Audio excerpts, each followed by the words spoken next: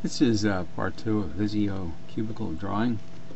In this section we'll be covering adding some additional equipment, doing some dimensioning, laying out the drawing a little better, adding a border, and some title information to finish up the drawing.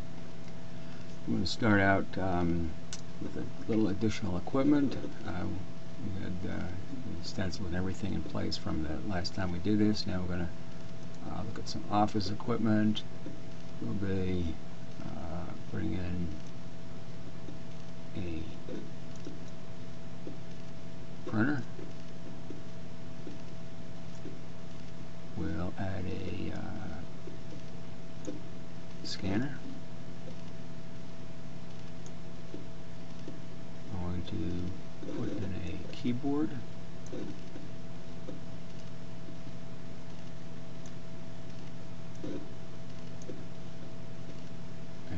PC,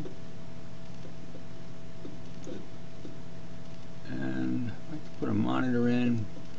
We're not really seeing here something for a flat panel. This is what we'd expect to use now, so I'm going to take a projection screen and just reduce the size of that, and it's going to become my flat panel monitor.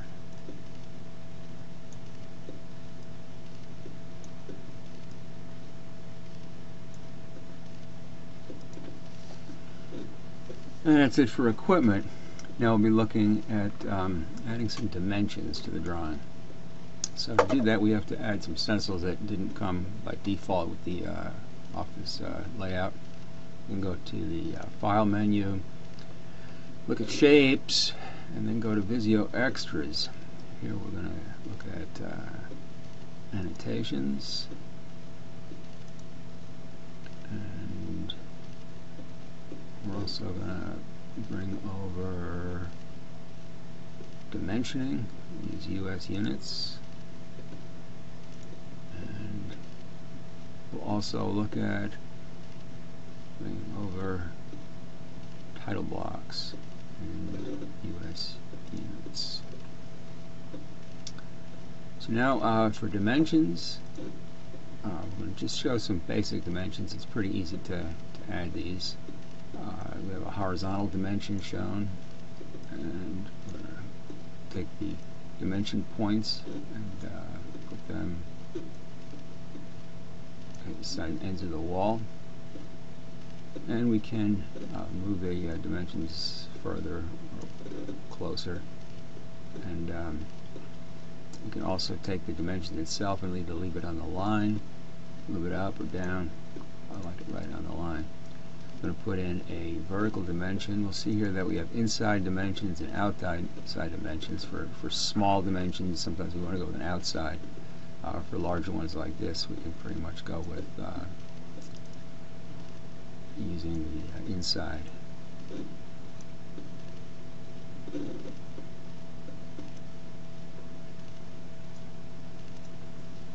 And it looks pretty good in dimensions, gives us the basic size of our cubicle. Now, before we add any annotations and border and stuff like that, we're going to go to the Shape menu, and we're going to choose to center the drawing, sort of move things in a better location. Then we're going to put a border, and for that we're just going to use a rectangle. A simple border. Now the border rectangle by default will be solid, so we're going to go to Fill and choose No Fill. Then we'd like to put in some titles, and for that we have title blocks, and you can put things here that will put in fields that are located elsewhere on the drawing. So we're going to choose here to put together a few. We'll have a description, date. We'll have, I think we'll put the file name in, and we're also going to put in title.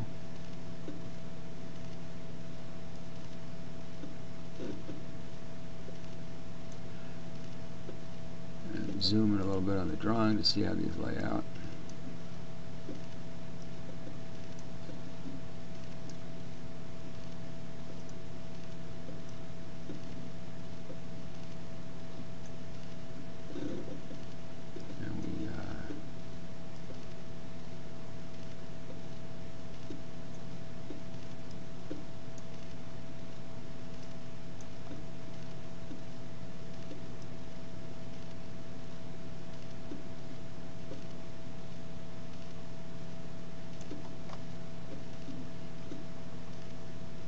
We can change the dimensions of these to fit our text. It shows our file name.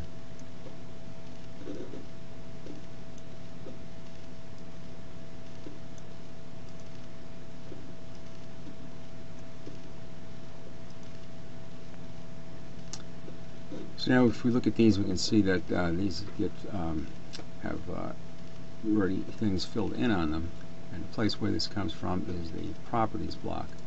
So we go to properties, and here we'll see that we have a place for a title and for a description.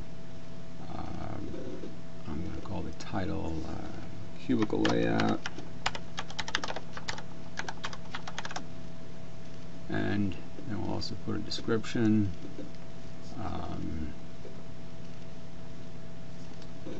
Call it Cubicle and furnishings.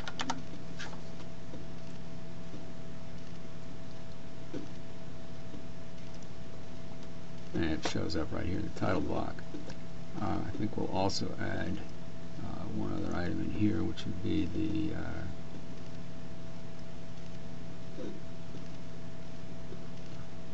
drawn by.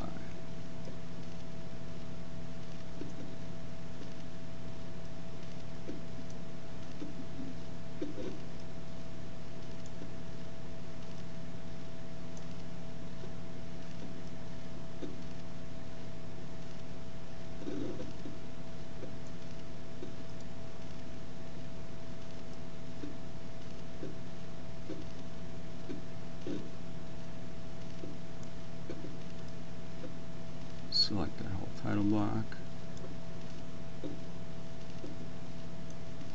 And I'm just going to move that over to get it centered on the page. Go to the whole page view, and that looks about where we'll leave it for right now.